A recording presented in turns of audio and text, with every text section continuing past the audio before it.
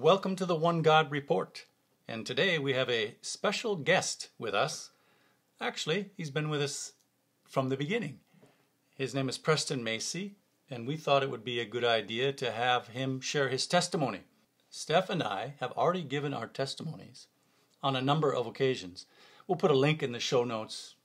I think it would be good that Preston tells us how he came to know the Lord. Preston, if you would, go ahead and start in. Well, thank you.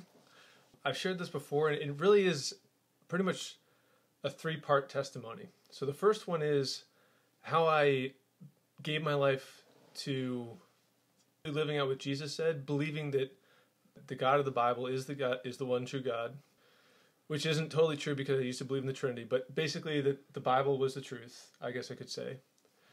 And then trying to follow with those teachings. And then the next part of it would be coming to a deeper understanding of the truth, which would be how I got out of believing the Trinity and into really seeing the Bible for what it said, allowed the Bible to kind of speak for itself on the one true God aspect.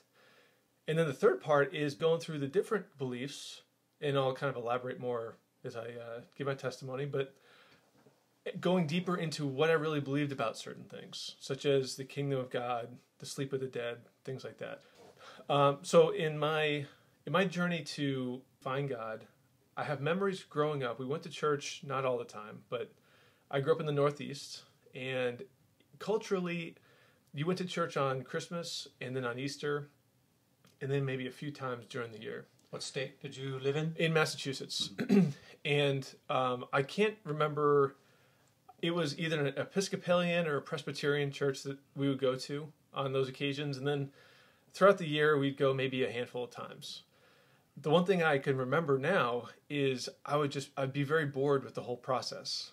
But I remember picking up the Bible, because I was just kind of bored. I didn't know why we were there, right? It wasn't a big emphasis in the home of reading the Bible, although my mom did read me biblical stories growing up, so I knew about Noah, I knew about Abraham, we read some stories about David and Goliath, and I did go to Sunday school for a little bit, so I had this kind of like foundation of that there was a Bible out there that talked about God, but details, I didn't know anything. I didn't really know what it was to be a Christian or anything like that. In college, the first friends I met were Christians, and God set this whole thing up. What school is that? That was University of Michigan. So when I was 18 years old, I showed up, and there was this big event. It was a tennis event right after kind of the whole period where you get your books and you get your schedules and everything. You get some things figured out. And I was a tennis player in high school, so I decided to go. Well, it was put on by one of the campus churches, which was an Assemblies of God church. And there were some great people there. We became fast friends, and I started to go to their church. I went to their Bible studies, and it was the first group of people that we would really read the Bible together. I mean, it was a biblically focused group. And that's when I just discovered that I began to pray to God more, begin to see how God is real, and then I gave my life to Christ. I got baptized there, and I stayed in that basically campus group for the rest of my time at Michigan. I don't want to interrupt you too much there, but did you have the idea of the Trinity when you say you gave your life to Christ? Yes. Huh? So my idea of God was a three-part God. It was, Even then, it was Father, Son, Spirit. I got really into it, actually. I did do some research because I wanted to see if I could see that the Bible didn't teach it. That was the thing. I couldn't explain it. It wasn't taught in detail at all, right? When it was brought up, it was in God's Father, Son, and Spirit, and the three are one. But there wasn't any sort of in-depth teaching. There was a pastor there, and he did go into a little bit of depth one time, but it did end up in him saying it's just a mystery. And we can't really understand it. And I trusted that, and that's what everybody else was saying as well. So I said, okay, that's what it is. But it was always a little bit of an itch that I had a continuous scratch to it. One of these things. So I did research online at the time. I was able to kind of go on to YouTube and other video sites. I would look at lectures by people like Ravi Zacharias. There was another one, Mark Driscoll, who was out in Seattle for a while. And they would give in-depth teachings on the Trinity. And they sounded legit. I mean, they spoke with confidence. They did use a couple of verses.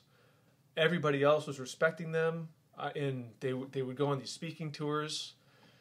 And to me, that's just what everybody believed. Mm-hmm. So I believed it. And of course, then I started teaching it. And I used the same language that they did. That Jesus came to earth as God. He was born.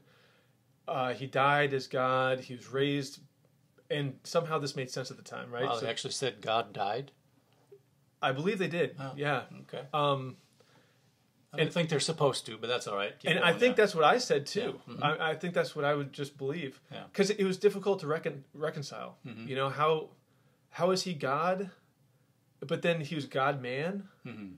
And then he died. So I guess I didn't really think about it too much. Because, of course, when you start thinking about it, that's when the problems really occur. Mm-hmm. Now, what did you study at the University of Michigan? So I was an engineer. So I was aerospace engineering. Mm-hmm. And which I think later when I really did start to dig into this, it helped me out.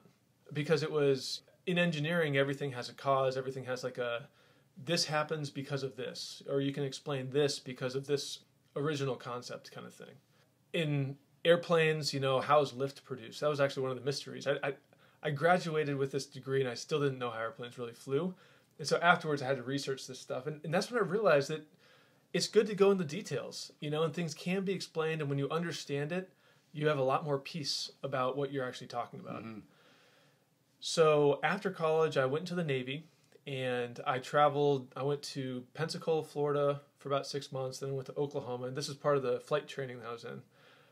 And it was interesting because everywhere I went, I sought out a different church. And it was different from the group that I was in Michigan. In Michigan, it was Assemblies of God. And then for the most part in the South, it was basically Baptist-based of one degree or the other. And I noticed for the first time that not all Christians believe the same thing. Some people emphasized things more than others. Some people were more charismatic than others. There was a lot of variation, and it caused me to kind of go into the Word more and say, okay, well, what's the Bible say? Is everybody correct? Is one more correct than the other? And when I went to my final training base, which was in Virginia, that's when I was always searching for more and more truth, because I realized that there were things in my believing, one of which was the Trinity, that I didn't really understand. And I couldn't see it in the Word. And it was something that I was constantly researching. If you asked me at the time, I would have told you, yes, I believe in the Trinity. I believe that Jesus is God. But I found myself always looking for different ways of explaining it. And I think subconsciously I knew that there was something wrong. Because I do remember grappling with this thing as far as, let me see if there's another lecture that talks about this. Mm-hmm. Maybe there's another way that this is explained. Maybe there's some other verses that I'm not really reading. And when I ran into a group of Christians in Virginia, they brought up the first time the concept that the Trinity may not be real. Mm-hmm. And that hit me like a ton of bricks, because this was my foundation of faith. This is who God was for me. I prayed to the Trinity. I remember splitting up my prayers. That's rare. When I hear people pray now, even the most Trinitarian of Trinitarians, they'll pray to the Father. Well, it was confusion. I would pray. I didn't really know who to pray to, right? For the most part, it was to the Father. Mm-hmm. But I remember splitting up my prayers into, well, I don't want to leave Jesus out. I don't want to leave the Holy Spirit out. You know, maybe I pray for more like miraculous things to God the Father, maybe for more understanding to the Holy Spirit. Like, how do I divide this stuff? The Bible's not clear on this. It was just a lot of confusion. Mm-hmm. So when I ran into this group, they were Unitarians. And, what kind? Universalist Unitarians? Biblical Unitarians. Okay. So they believed in the Father was God alone, and that Jesus was a man who didn't exist until God conceived in Mary, or put seed in Mary. So they believe the Scriptures, not like Universalist Unitarians. Correct. Which kind of is, you can believe whatever you want, and everybody's going to be okay. But these are biblical Unitarians. And that's a good distinction. I didn't know what a Unitarian Universalist was until actually maybe a year or 2 years ago. But when you throw out the word Unitarian, that's what most people actually think of. So these were people who believed that the Word of God was the truth, that the Father was God, that Jesus was the Messiah. And when I first heard that the Trinity, that they didn't believe in the Trinity, my first thought was, well, obviously they haven't read the Bible. So I went on this quest to prove them wrong. Not really to prove them wrong, but just to show them in the Bible that God is this three-part being. And that's why I really started to look at verses critically. And I was talked out of the Trinity by reading the Bible. It's ultimately why I became a biblical Unitarian. Yeah, I know the feeling. Exactly. Any verse in particular you think of? The ones that really struck out at me were the ones that clearly said that Jesus had a God. Because for whatever reason, in all my readings in the Old Testament, there's one thing that I knew is that God was God alone, and that there's nobody else above him, and that there's no other God beside him. And for whatever reason, when I read the Old Testament, I would read that in such a way that somehow it made sense with the Trinity. I can't put it together now, but at the time, I just maybe glazed over it or didn't really think about it. Or that people in the Old Testament didn't have the total picture, the total revelation. Exactly. And that later on, the Lord made himself known more fully. That kind of an explanation. So I justified it somehow in my mind. How about the New Testament verse? Can you give an example of? Yeah, absolutely. The ones that really caught me were Ephesians 1:3. Ephesians 1:3, where it says, "Blessed be the God and Father of our Lord Jesus Christ." And then that verse is repeated in 2 Corinthians 1:3, where again it says, "Blessed be God, even the Father of our Lord Jesus Christ." And then I was thinking, well, maybe Paul had this idea, but maybe that was just him. Other people surely are more clear on it. And then you read 1 Peter 1:3. It's funny how these are all 1:3 verses. But it says, "Blessed be the God and Father of our Lord Jesus Christ." Clearly, all the first century apostles and disciples believed that Jesus had a Father and he had a God. And there's no way of looking at these verses other than by clearly seeing that Jesus had a God. And I could not reconcile that with the Old Testament, where I knew, like in Isaiah, God says it several times, there's no God besides me. There's no God besides me. There's only one. There's only one God. So if Jesus has a God, it nullifies these verses. he can't clear. be God. Yeah. And so then it became a quest of, I allowed myself to start to detach from my belief in the Trinity. And I became into kind of like this, like a limbo zone, where I didn't quite really know what to believe. And that's when I basically just poured myself into the Bible. And I just came to the conclusion, whatever the Bible was very clear on, that's what I was going to believe. Because I could actually stand behind verses. But you can't really stand behind creeds, right? Who's writing these creeds? Or tradition, because that could change. But the Bible I could stand behind. And it took me probably 3 years before I knew that Jesus was not God. And at this time you were in Virginia, and you haven't said this yet, but I'll say it. You were training to be a pilot. Correct. Eventually I'll say Preston's an F-18 pilot. Right? He doesn't like to say it, but I've got to say that. I was training for F-18s at the time in Virginia. And this was right before I graduated, being qualified in the F-18.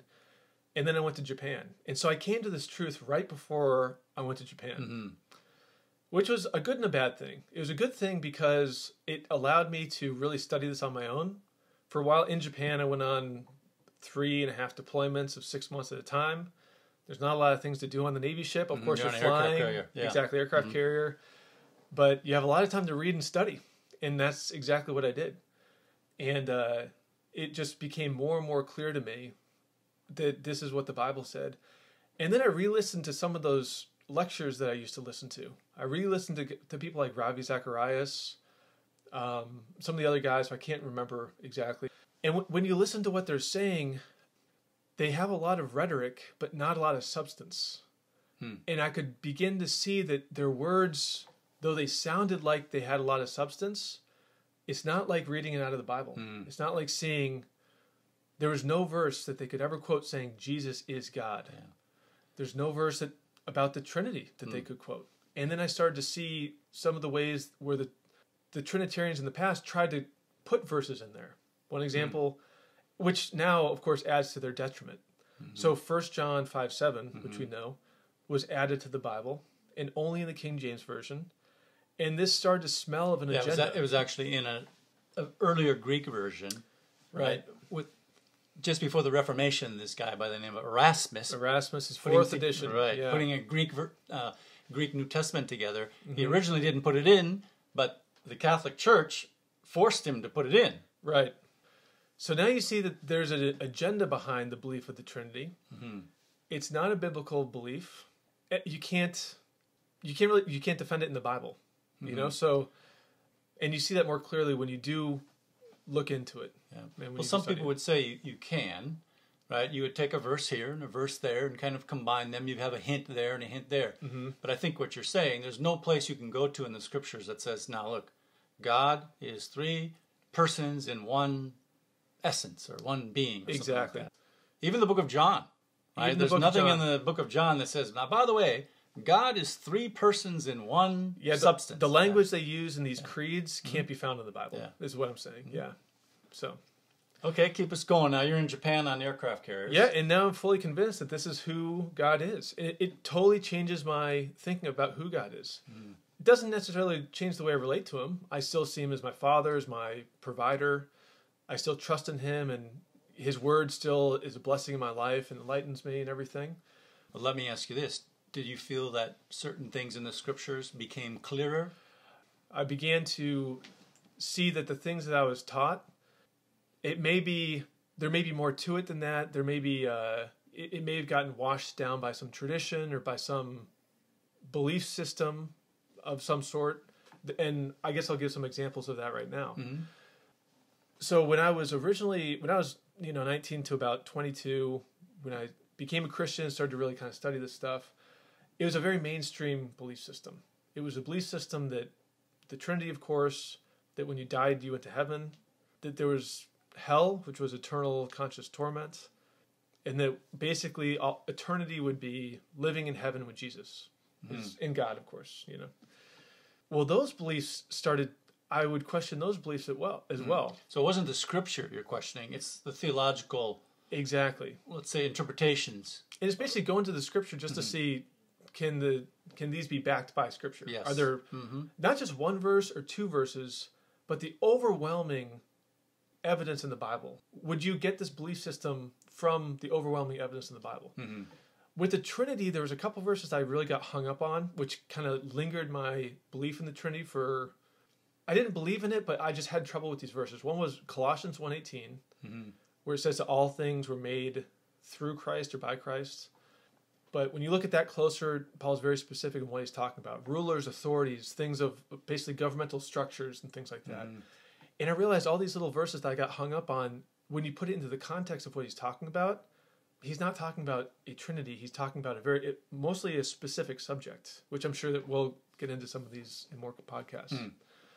The sleep of the dead was a big thing. You know, when you die, what does the Bible teach when you die? I was just reading in Psalm 13. It says, David says, "Consider and hear me, O Lord, my God, lighten my eyes, lest I sleep the sleep of death." And there's other things in the book of Kings and Chronicles. The king would die, and he says, and then he was buried, and he slept with his fathers.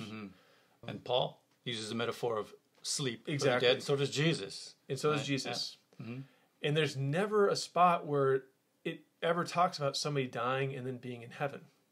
There's a few rare cases of people like Elijah and Enoch. So, okay, we have two cases of these very godly men who had these kind of extraneous circumstances when they died. Yeah. And the book of Hebrews says that Enoch includes him and those who died. Exactly. When Enoch was taken, he wasn't, says the Lord took him. It doesn't say that he was dead or anything like that. We don't know what happened, but you're in Hebrews, it says all these died. In faith, right? In faith, yeah. So that was another one. So if your hope is not to go to heaven, what did you understand your hope to be? The way that I understood how things would play out. So once you died, you would sleep, and then Christ would return. And then those, like in the end of 1 Thessalonians 4, it talks about those who are dead in Christ will rise first, and those of us who are alive will put on immortality, and we will meet the Lord in the air and forever be with the Lord. And I was taught that we would then go to heaven once Jesus comes back. So he comes back in the clouds. All who are in Christ, either dead or alive at that time, would meet him in the air, and then we would all go up to heaven together, and then somehow rule in heaven. And that part was very vague to me. And it wasn't until a few teachings about the kingdom, which I first heard about a year and a half ago. This totally brought the whole Bible together for me. Because I could finally be very clear on what the Bible teaches, from Genesis to Revelation. And it's that the place of man is the earth. God made the earth for man. He formed the earth. Out of the earth he made man, and then man's the ruler of the earth. And when you look at that verse at the end of 1 Thessalonians, it says that we will forever be with the Lord, Jesus. But then you have to ask the question, well, where's the Lord going to be? It's vague on that. Then you go to the end of Revelation, Jesus is on earth. He's in his kingdom on earth.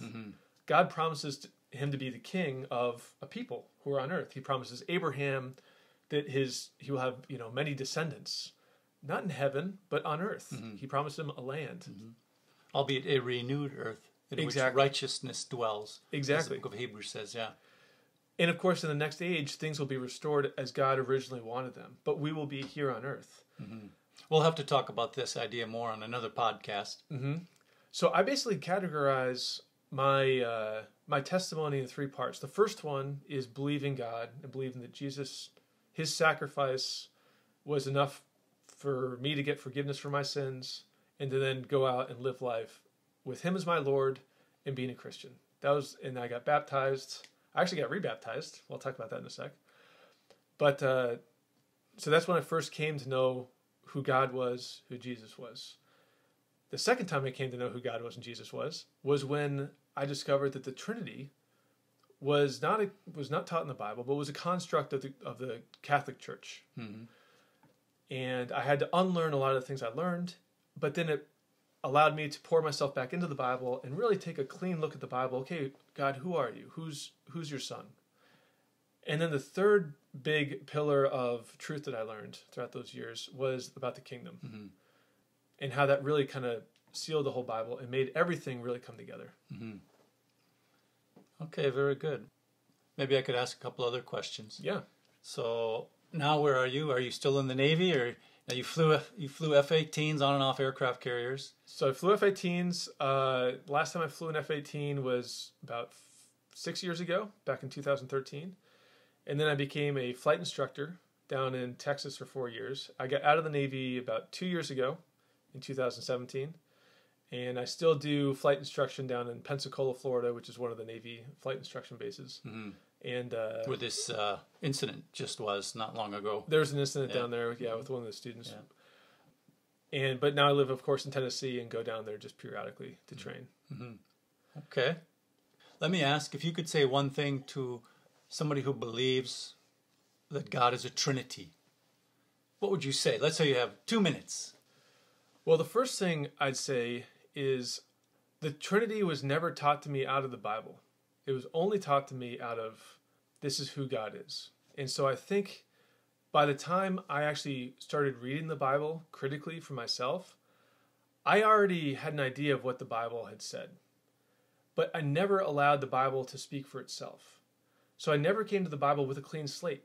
It was always, this is what the Bible says, and now I'm going to prove what I think the Bible says in the pages of the Bible. So I think what I would say to someone who believes in the Trinity and who really wants to find out who God is, and I understand it's a kind of a scary process. I went through it. And it's not like I never wanted to not believe in the Trinity. All I wanted to do was believe what the Bible said. And what I found is the Bible very clearly teaches that there's one God, the Father, who they called Yahweh or Jehovah in the Old Testament, and he has a human Messiah. And when you see that, it really opens up. You can see how Jesus is related to Adam. Jesus is the second Adam. Jesus is really the second Moses. Moses talks about another prophet coming after him, and how there's all these kind of these ways that shadowed who Jesus would be in the Old Testament, and they were all humans who kind of represented a little bit of who Christ was. And Christ being the second Adam, the first Adam gets us into this mess. The second Adam gets us out of this mess of sin. That makes sense. And so God works through men. So I would say to somebody who believes in the Trinity, who is hearing this and thinking there's no way that, the Trinity is false, just look at the Bible with an open mind. What does the Bible say? Overwhelmingly, what do the words on the Bible say? And it'll take some time. I mean, it took me probably 2 years to really go through all the verses that I said, well, what about this? What about this? What about this? And it's true that some verses are more difficult than others. But if you go to the verses that are very clear, where Jesus has a God, Jesus died, Jesus was given all of his authority from God. At the end, Jesus will give all of everything he has back to God, like in 1 Corinthians 15. That's never said of the Father. And it's always made clear that God has his authority because he's God. Nobody gave him authority. So the fact that Jesus is being given authority, gives everything back to God who gave it to him in the first place, these aren't really qualities of God. Mm-hmm. So I would just say maybe look at it and look at the Bible, and as best you can, just try not to inject what you think into the pages of the Bible, mm-hmm. which is a difficult thing to do, I understand. Mm-hmm. And what would you say to a biblical Unitarian? Or I don't really like the phrase or the title personally, mm-hmm. because I don't know what a Unitarian really is. It's Latin, and I think I'd prefer to define myself with biblical terms. But what would you say to a person who believes in one God, the Father, mm-hmm. and the human Messiah, Jesus, who was put to death and whom God raised from the dead? Any piece of advice you'd like to give them? Well, I would say that you carry a truth with you that I think a lot of people would appreciate hearing about. I know that I always wanted to believe what the Bible said. I was just taught about the Trinity. Everybody who I was around believed in the Trinity. And not that you go around and you just fire off, this truth to people, because it's going to be a little bit, it can be disturbing to people to hear this. I mean, when you believe something for so long and then your entire worldview of kind of who God is, or your way of thinking of who God is, completely changed. So your social life, exactly, right? The circles you go in, and it's a lot of that's connected like that. So, but we do have a responsibility to share this truth. But of course, we also have a responsibility to love people, to have them get to know who you are, to get to know them. And it's a wonderful thing to be able to share this with people. It's a wonderful thing to say clearly who God is, because that was one thing that I can remember. I struggle with the confusion of it all. And I have a lot more peace about my relationship with God and when I read the Bible and understanding things, because it's made clear. So you're doing people a favor by sharing this truth. But, of course, we do have to be sometimes gentle. Woman at the well kind of thing. Jesus didn't all of a sudden tell her that he's the Messiah. He brought her along. And she has some questions along the way. So I would just encourage them to want to share this with people, but also understand that people are at different spots. Maybe you'll just share a little bit of truth, but that's going to be what they need for down the road to come to the full understanding. Okay. Well, thanks a lot, Preston. Thank you. Yeah, it's been great for us to get to know you as well. And likewise. Yeah. It's a neat experience as well to be able to now look into the Scriptures, God willing, in the next weeks and maybe even longer than that. Thank you very much. Thank you. Our question for this week is, if Jesus has a God, how can he be God? That doesn't make sense. There's only one God, and Jesus, according to the Bible, in many places, has a God. For instance, the verses that Preston referenced in Ephesians 1:3, or in 1 Peter 1:3, or where Jesus himself said, after his resurrection from the dead, in John chapter 20, verse 17, "Go to my brothers," he called the apostles his brothers, "go to my brothers and say to them, I'm ascending to my Father and your Father, to my God and your God." Or in the book of Revelation, chapter 1, this is the glorified, raised, now at the right hand of God, Jesus. In the book of Revelation, he's called the firstborn from the dead, the faithful witness in Revelation 1 verse 5, and then in chapter 1 verse 6, Jesus is the one who has freed us from our sins by his blood and made us a kingdom, priests to his God and Father. Now, if you're a Trinitarian, that doesn't make sense.